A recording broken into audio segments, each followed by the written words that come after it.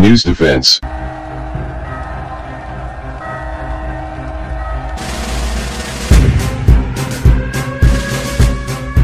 The newly acquired PAFGBADS, or specifically called SPYDER Philippines Air Defense System, SPADS, is a mobile air and missile defense system designed to protect critical installations, land-based fixed assets, mobile platforms, and friendly forces from aerial threats, such as combat aircraft, attack helicopters, unmanned air vehicles, incoming missiles, guided munition, and rockets.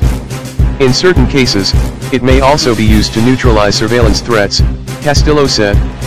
Also known as SPADS, it is classified as a medium-range air defense missile system and is capable of low-level, quick-reaction interception. SPYDER is short for Surface-to-Air Python and Derby mobile air defense missiles. The PAFGBADS is also the PAF's secondary air defense cover after manned fighter aircraft, with the role currently being undertaken by the Air Force's FA-50PH fleet. The Philippines is one of 2 countries in the Southeast Asian region operating this advanced missile system, aside from Singapore.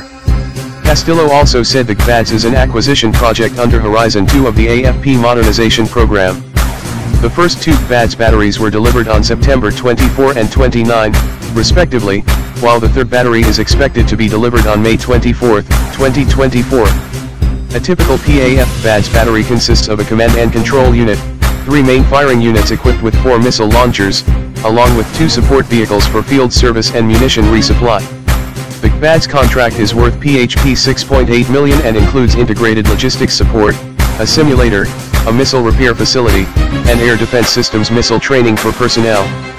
The Department of National Defense signed the PAFGBADS contract with the Israel Ministry of Defense and Rafael Advanced Defense System on September 23, 2019. Marcos earlier said the PAFGBADS will boost the Air Force's capability to defend and protect the country's territories from airborne threats.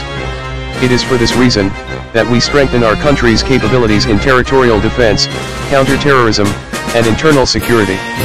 In keeping our defense systems updated with the latest technology, we fortify our capabilities to provide humanitarian assistance to respond immediately in times of calamities and disasters. With terrorism and external security threats brought by geopolitical tensions looming around us, around the Asia-Pacific region, and around the world, it is imperative that we continue to equip and empower ourselves in whatever capacity we are able, Marcos added. Castillo also said the PAFGBADS will complement the Air Force's Integrated Air Defense System, IADS, one of the core systems of the PAF.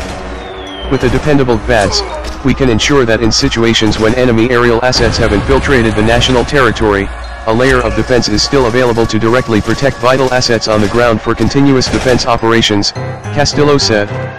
Missile Simulator Facility.